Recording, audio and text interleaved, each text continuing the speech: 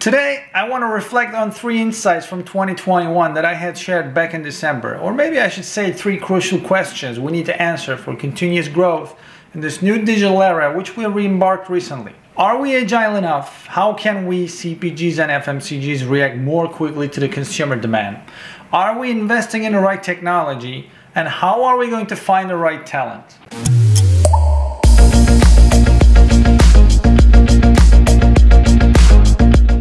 When CPGs can aggregate disparate data sources, use artificial intelligence machine learning solutions to recognize patterns in data and automate processes based on AI and ML rules and models, then we can gain insights to act with the agility of a startup to uncover opportunities and overcome the industry challenges. Because demand is fragmented and the runway for innovation, digital transformation is getting shorter and shorter.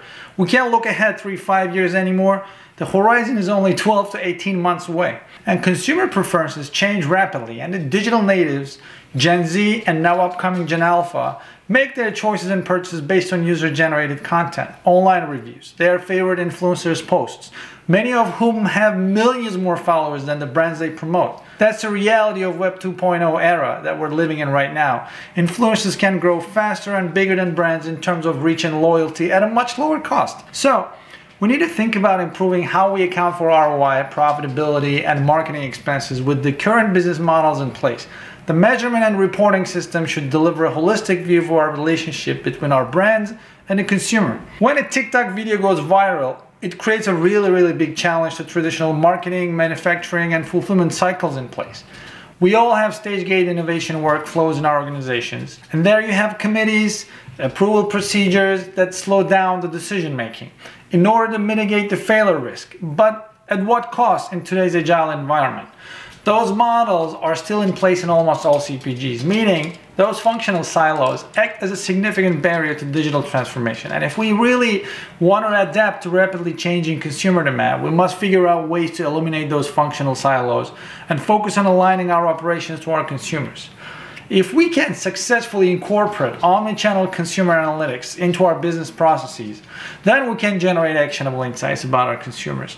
There are significant changes taking place in shopping habits, and we need to be at the forefront of that change if we really want to engage with our consumers and create meaningful experiences for them. Next steps to increase agility. So we should determine our high-level pain points, then take an inventory of our existing data sources, and finally we should prioritize areas where we want to increase agility.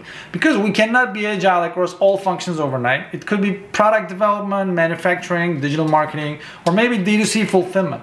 It doesn't have to be everywhere at once. So let's divide and conquer with a starting point with a certain function. Once we gain agility in a particular area, then we can start exploiting it and exploring other function as the next step. And how about demonstrating measurable ROI? So we can then tackle another challenge in a different area of our organization. Are we investing in the right technology? This is a very big one.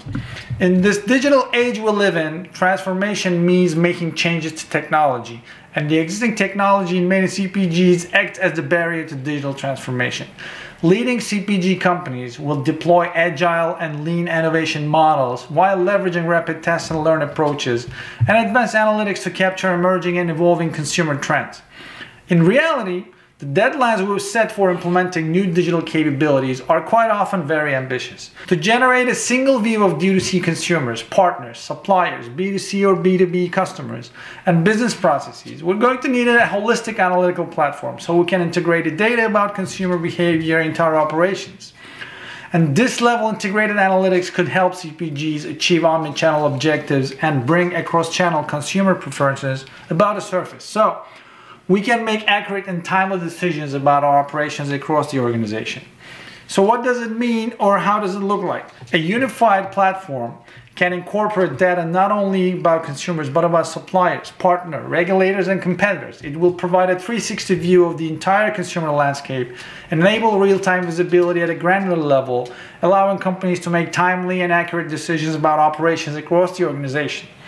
Data analytics, artificial intelligence, and machine learning are already critical capabilities, and they enable us to achieve optimization throughout the value chain, from sourcing to fulfillment, and all the way through the consumer experience. So we can predict consumer demand trends, leading to R&D insights, new products, or services to improve consumer engagement and brand loyalty. Are we there yet?